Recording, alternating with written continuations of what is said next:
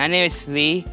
I do like a lot of stuff, taekwondo, and I like going to my school and see my friends and see my big family with my mom and dad.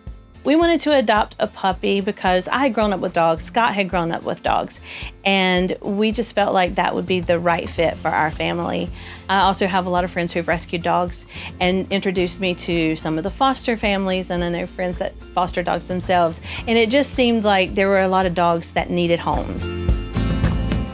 The day we brought Sally home, it was Super Bowl Sunday. We had picked her up and we were driving home, and we were trying to decide, okay, so what are we gonna call her? I say to her, I said, "Sorry, Meatball." It suits her, and that was her name. So on the way home, we stopped and we got a little pink bone dog tag that said Sally Meatball, and that was that. So our life has definitely changed with the addition of a dog. She came in and just unconditional love, unconditional snuggle buddy on the couch. She's got the best personality.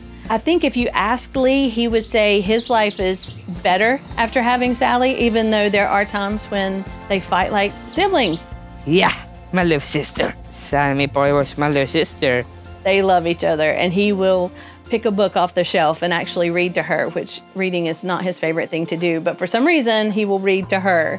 So I think Sally has filled a very specific void for Lee.